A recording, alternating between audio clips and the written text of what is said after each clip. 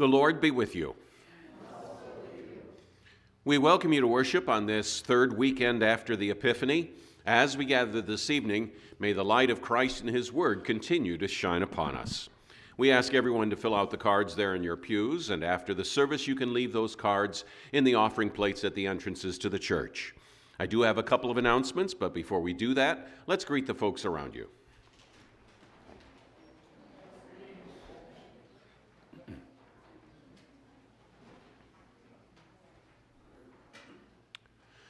In our announcements, Good Shepherd Lutheran Church in Cass City will host a seminar for teens and adults on Saturday, February 4th from 9 to 1 p.m. We have additional information in the bulletin this week about it. And also right after that information is another insert about the Thumb Area Youth Gathering, which will also take place at Good Shepherd in Cass City on March 4th. The focus group meetings with the district in preparation for calling a second pastor will take place on Wednesday, February 1st. While the times are still to be firmed up, we're planning on the group meeting with congregational leadership, such as officers and board members, in the late afternoon for about an hour or so. And then the meeting with the members at large will be around 6 or so in the evening. If you're still interested in being on that member-at-large focus group, call the church office this week. Our service this evening is Divine Service Setting 4, printed in your bulletin or beginning on page 203 in our hymnals. We now begin the service with our opening hymn, hymn number 816.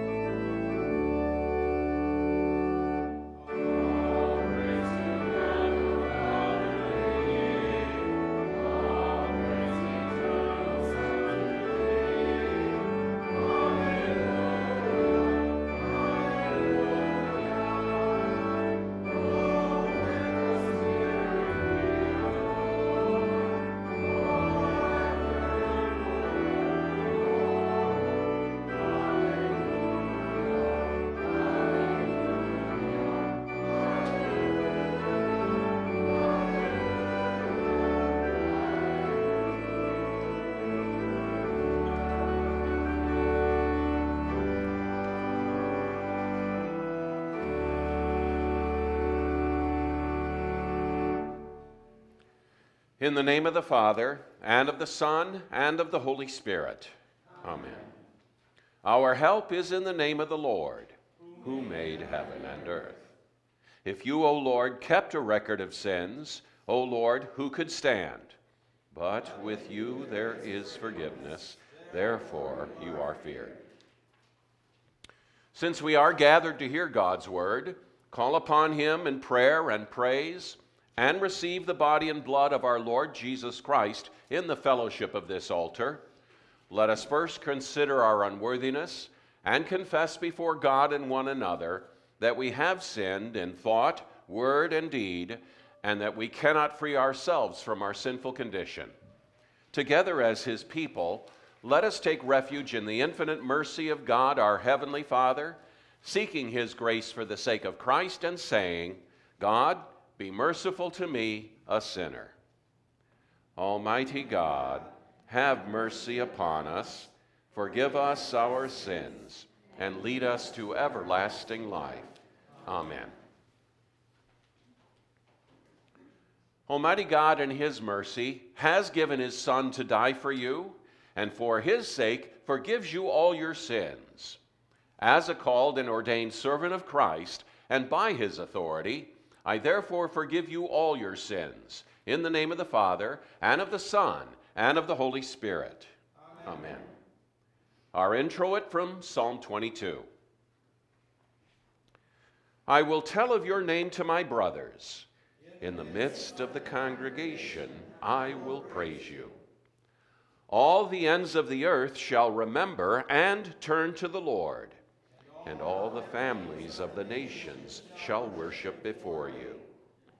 For kingship belongs to the Lord, and he rules over the nations. All the prosperous of the earth eat and worship. Before him shall bow all who go down to the dust, even the one who could not keep himself alive. Posterity shall serve him.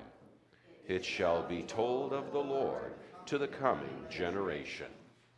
They shall come and proclaim his righteousness to a people yet unborn, that he has done it.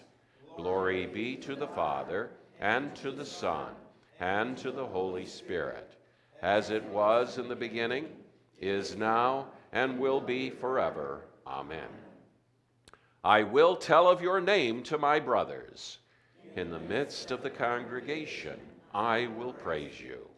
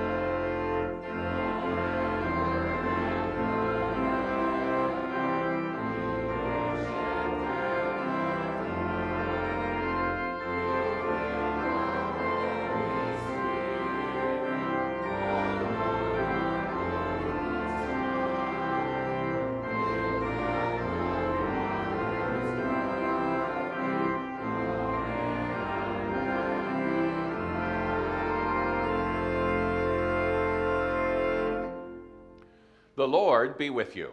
And also with you. Let us pray. Almighty and everlasting God, mercifully look upon our infirmities and stretch forth the hand of your majesty to heal and defend us through Jesus Christ, your Son, our Lord, who lives and reigns with you in the Holy Spirit, one God, now and forever. Amen. You may be seated.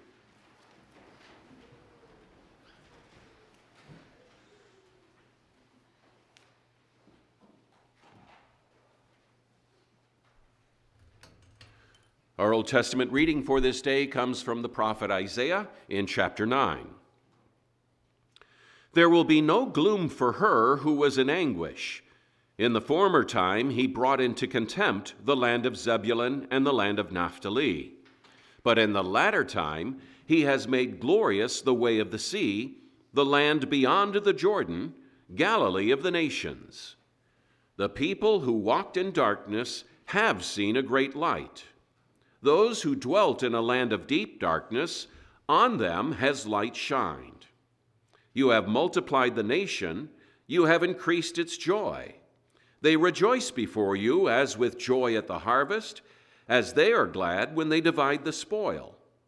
For the yoke of his burden and the staff for his shoulder, the rod of his oppressor, you have broken, as on the day of Midian.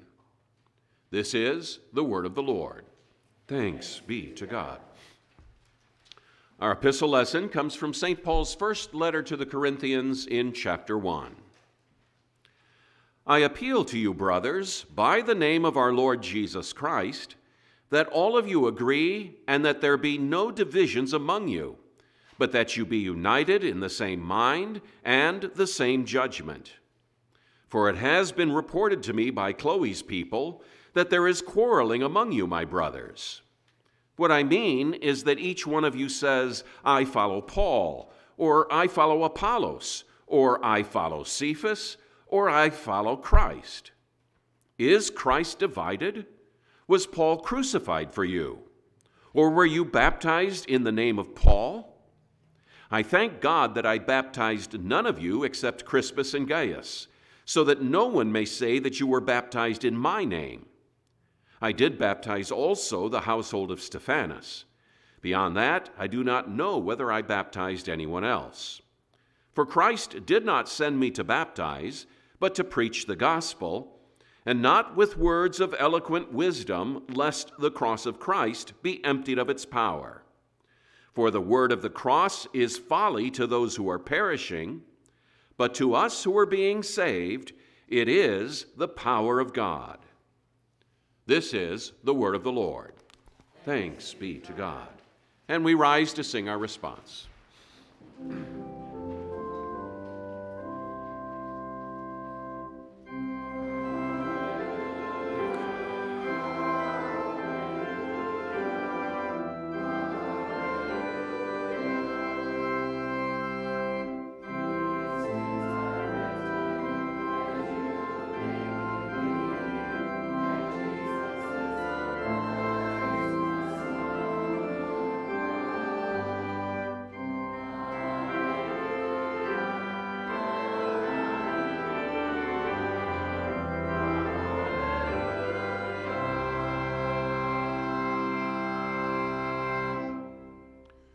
The Holy Gospel, portions of which also serve as the basis for the sermon, is written in the 4th chapter of St. Matthew, beginning at the 12th verse.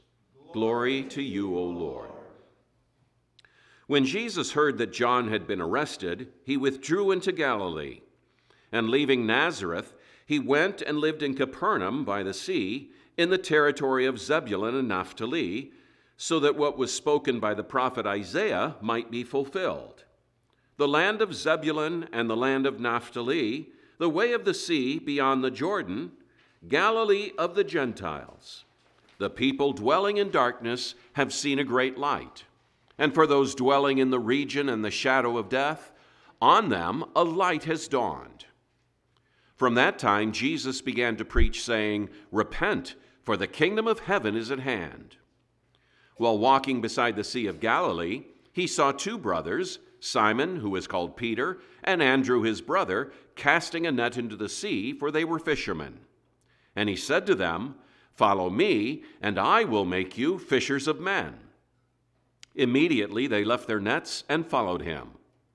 And going on from there, he saw two other brothers, James the son of Zebedee and John his brother, in the boat with Zebedee their father, mending their nets, and he called them.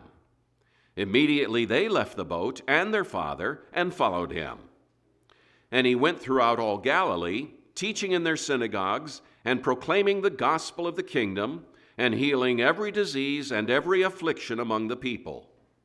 So his fame spread throughout all Syria, and they brought him all the sick, those afflicted with various diseases and pains, those oppressed by demons, epileptics and paralytics, and he healed them.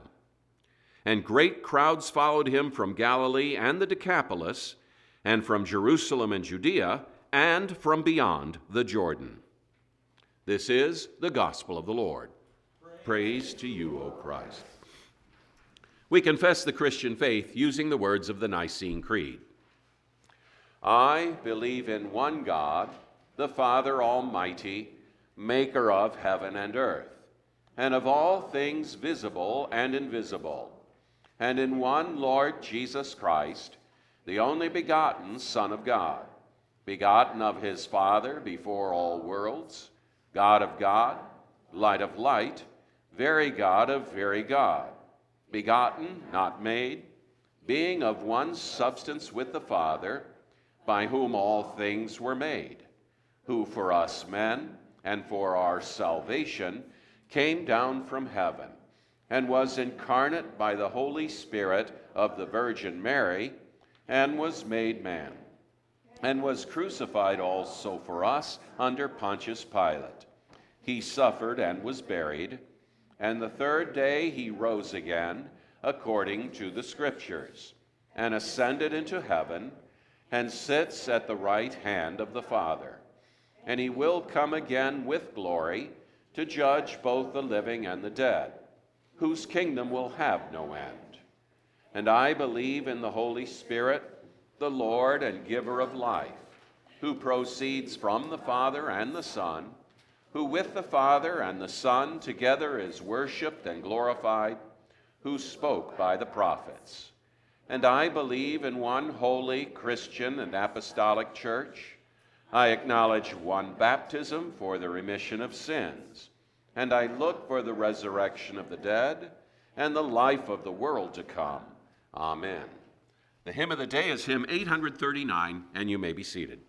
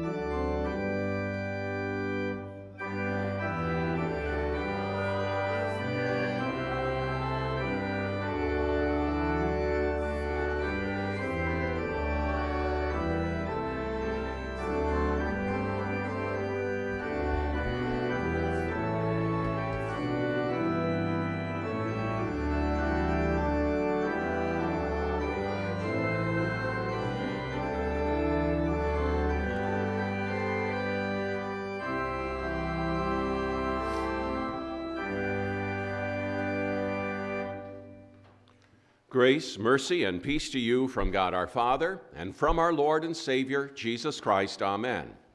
I'd invite you to open your Bibles with me to the Gospel of Matthew, chapter 4. In the Pew Bible, this is found on page 962, and to start, I'll read again verse 20. Immediately they left their nets and followed him. And let us pray.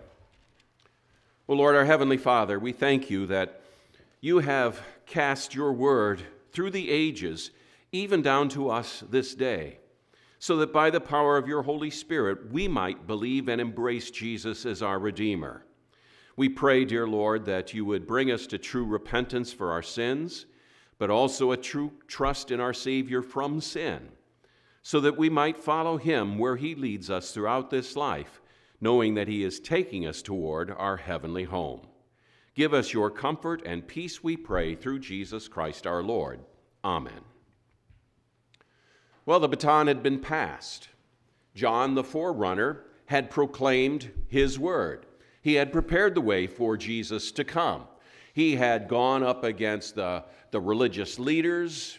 He had gone up even against the king.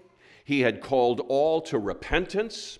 He had warned of the coming of the mighty one who would lay his axe at the root of the trees and cut down any tree that does not bear good fruit. John had a very powerful message, and it was a message that cost him.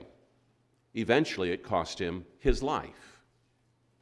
But in the meantime, as he had been carrying out his work, it's time now to pass that on. John is done. His time is coming to an end. Even as John said about himself regarding Jesus, he, Jesus, must increase and I must decrease. And as such then, John is arrested by King Herod, and that's where verse 12 of Matthew 4 picks up. When he, Jesus, heard that John had been arrested, he withdrew into Galilee. This was not a running away from the issue. This is coming right after Jesus had been baptized and then taken off into the wilderness for temptation by the devil for 40 days. Jesus is now beginning his ministry, and interestingly enough, he is not going directly to the suburbs or the big cities to start his work, but he's going up into Galilee, into the northern parts of Israel, what most of the elites and the highfalutin kind of folks would call flyover territory. Not worth our attention, lowlifes and hillbillies up there. And that's exactly where Jesus went to start his ministry. And so he leaving Nazareth, which was his hometown, he went and lived in Capernaum by the sea, at the top part of the Sea of Galilee. And of course, you've got all of you memorized, right, the map of Israel, so you know wherever all the spots are. Trust me, it's in the northern part. And you hear a lot about the Sea of Galilee because that's where the disciples, Peter, James, John, and Andrew fished, and that's where Jesus walked across the sea, and that's where the wind was about to sink the disciples' boat. There's a lot that takes place up there in Galilee, in flyover country. And so he went and lived in Capernaum by the sea in the territory of Zebulun and Naphtali. Those were two of the tribes of Old Testament Israel in that region, so that what was spoken by the prophet Isaiah might be fulfilled. And this is something I think we let go over our heads too often.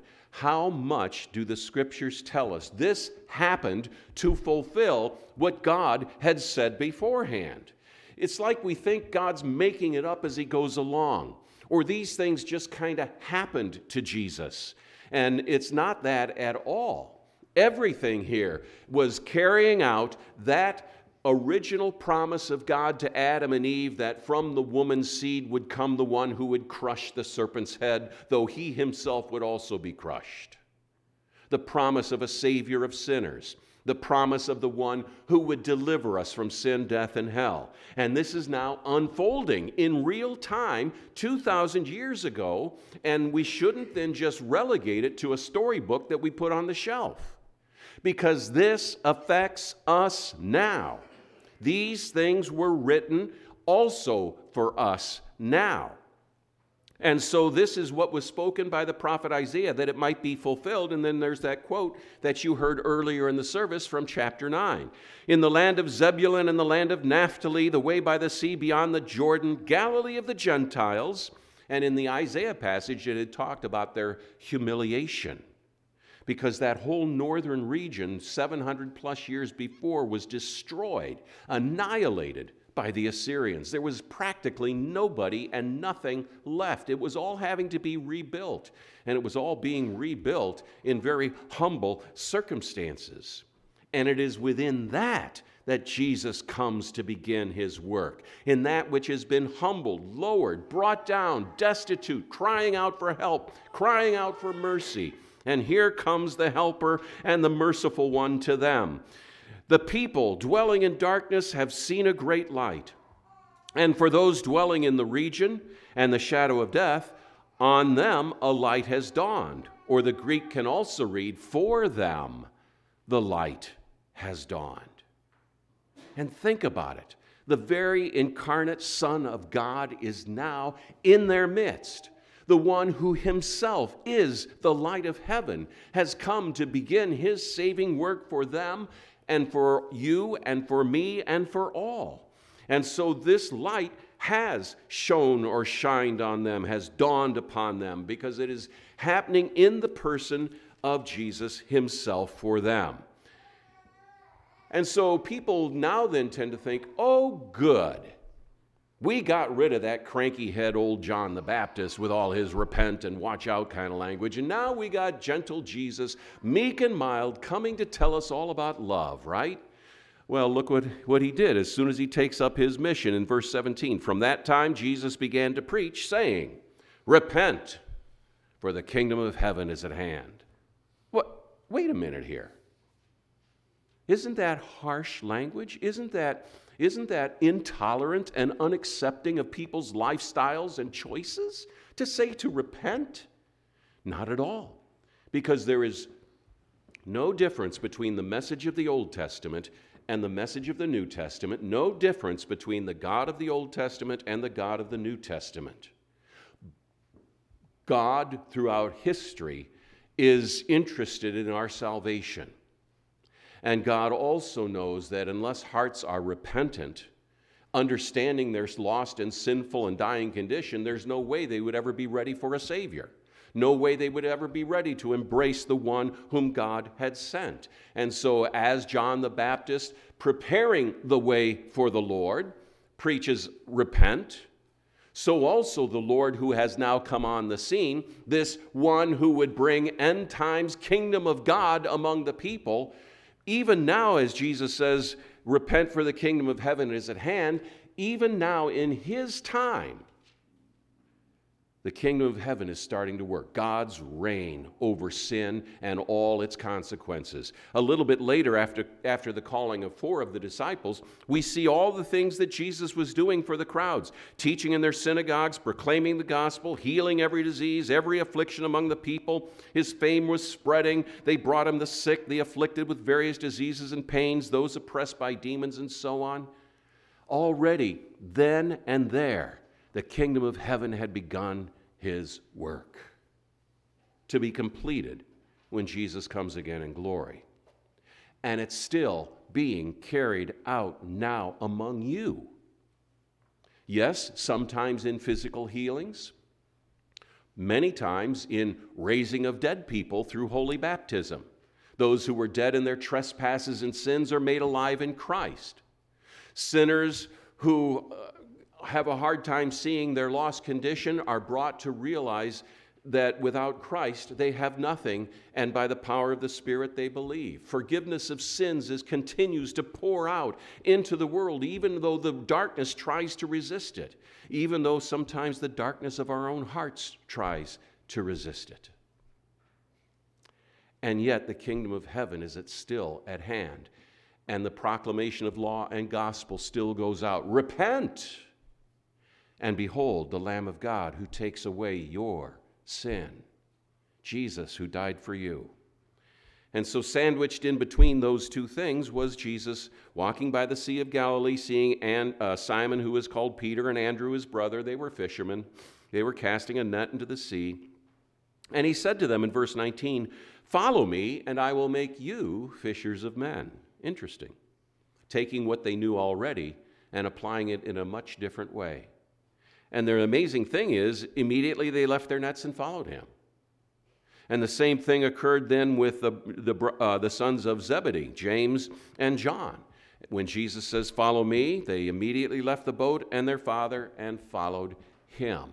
Why? Because Jesus chose them to be his disciples. He was going to prepare them. They probably had some exposure to him, but how much we don't know. Doesn't matter. Jesus called them and they followed. They still had families, they still had things, they still had vocations, but this became primary in their lives. They were going to be apostles, sent ones. They were going to be the ones who would carry on Jesus' work after his death, resurrection, and ascension. But you know, they simply continued to proclaim to the people like you and me what Jesus has done. And that proclamation continues down to this very day. And Jesus, he has called you. "Follow me," he said. Well, when did he do that? Well, when you were baptized, for sure. But every single time you hear the word of God, every single time Jesus is laid out before your eyes, your minds, and your heart, he is saying, "Follow me. Follow me." And God grant that we, having received the forgiveness of sins and having had the light of Christ shine upon us in our darkness, having had the one who didn't just go to the elites, but was willing even to come to us who live in flyover country to bring about his love and mercy and forgiveness. Let us indeed follow him in joy as he leads us toward our heavenly home. In the name of the Father, and of the Son, and of the Holy Spirit, amen. And the peace of God, which passes all understanding, keep each of your hearts and minds in true faith to life eternal. Amen. We continue now with the prayer of the church.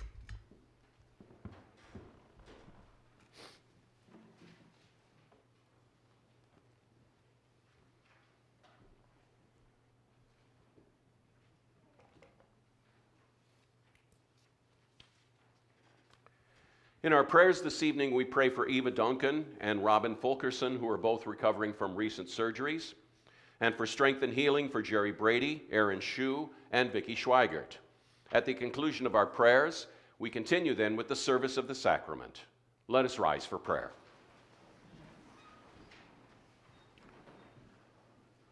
Dear Heavenly Father, we thank you that your word has been consistent throughout the ages, that word that calls sinners to repentance, but also holds out before them the light of life. In the Old Testament, they were looking forward to the coming of your Son, who would bring about our redemption. And we now, who are your New Testament Christians, we see that having been brought about in real time, in history, among flesh and blood people, for us and for our salvation, as well as for the world's salvation. And so that message to calling us to repentance through the law and comforting us through the forgiveness of our sins in the gospel still is as necessary today for each one of us as it ever was. Let us not despise this word, O Lord, and this call to repent of our sins. Let us also not doubt the truth of your forgiveness for us in Christ, that we would not be weighed down by the devil's words or our own feelings that tell us how far short of your glory that we have fallen, that it is impossible for us to get up, but rather may we take new courage each day in your word, as Christ has done all of this for us. And now, O Lord, as you have called us to follow you and to be your Christians, your dear children, so may we live out our vocations, whatever they may be in our daily lives, in true faith in Jesus, and living that life and light of Christ among those around us. Help us, O Lord, we pray.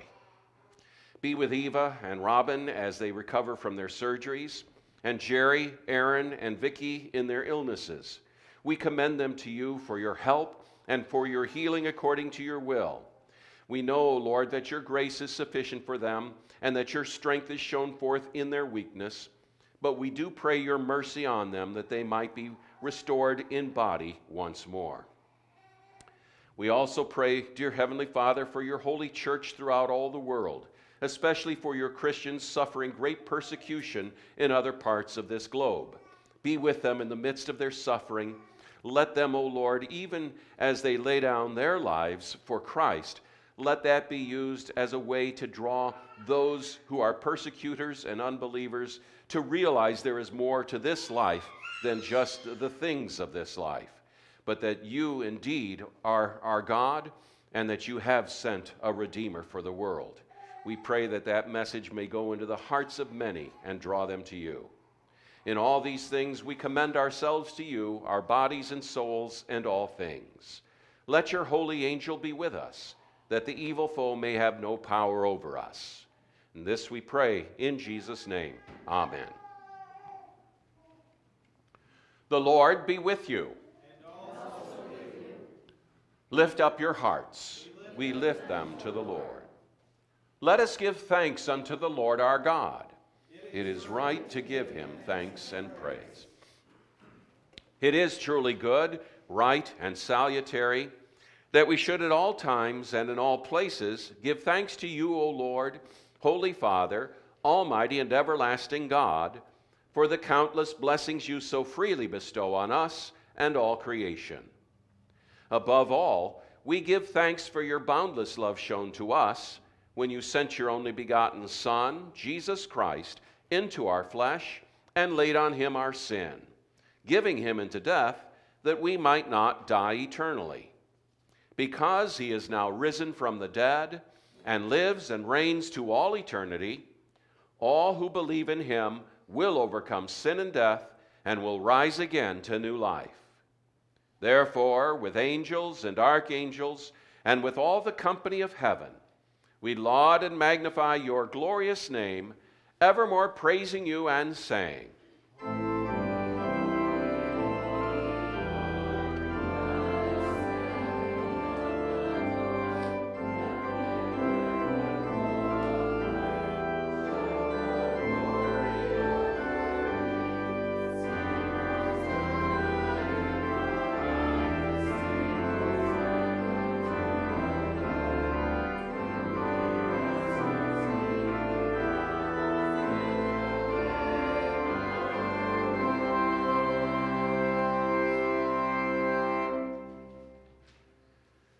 Blessed are you, O Lord our God, King of all creation, for you have had mercy on us and given your only begotten Son, that whoever believes in him should not perish but have eternal life. As the glory of your presence once filled your ancient temple, so in the incarnation of your Son, Jesus Christ, you manifested the fullness of your glory in human flesh. We give you thanks that in his most holy supper you reveal your glory to us. Grant us faithfully to eat his body and drink his blood, so that we may one day behold your glory face to face. Hear us as we pray in his name and as he has taught us. Our Father, who art in heaven, hallowed be thy name. Thy kingdom come, thy will be done, on earth as it is in heaven. Give us this day our daily bread, and forgive us our trespasses, as we forgive those who trespass against us. And lead us not into temptation, but deliver us from evil. For thine is the kingdom, and the power, and the glory, forever and ever. Amen. Our Lord Jesus Christ, the same night in which he was betrayed, took bread. And when he had given thanks, he broke it and gave it to his disciples and said, "Take, eat. This is my body, which is given for you. This do in remembrance of me." In the same way also he took the cup after supper. And when he had given thanks, he gave it to them, saying, "Drink of it, all of you. This cup is the New Testament in my blood, which is shed for you for the forgiveness of sins. This do as often as you drink it in remembrance of me." The peace of the Lord be with you always. Amen.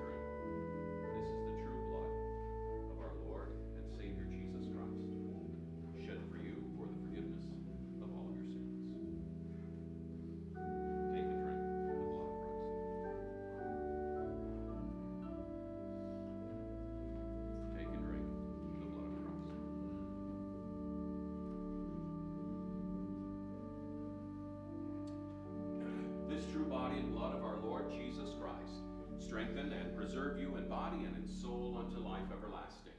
Depart in peace. Amen.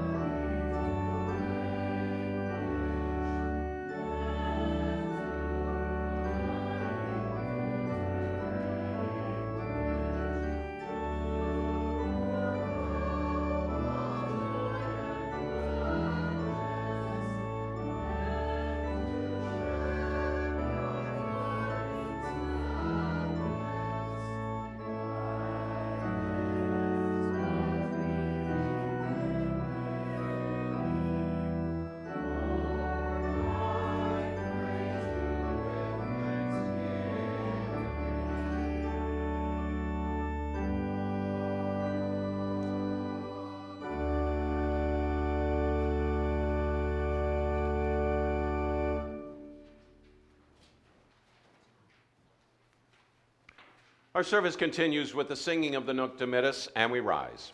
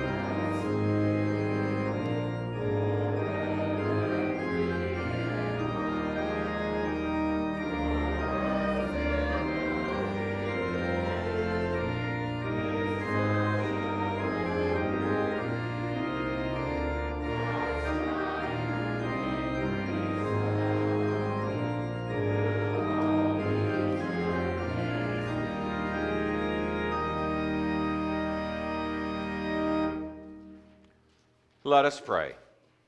Gracious God, our Heavenly Father, you have given us a foretaste of the feast to come in the Holy Supper of your Son's body and blood. Keep us firm in the true faith throughout our days of pilgrimage, that on the day of his coming we may, together with all your saints, celebrate the marriage feast of the Lamb in his kingdom which has no end. Through Jesus Christ, your Son, our Lord, who lives and reigns with you in the Holy Spirit, one God, now and forever. Amen. Let us bless the Lord. Thanks be to God. The Lord bless you and keep you.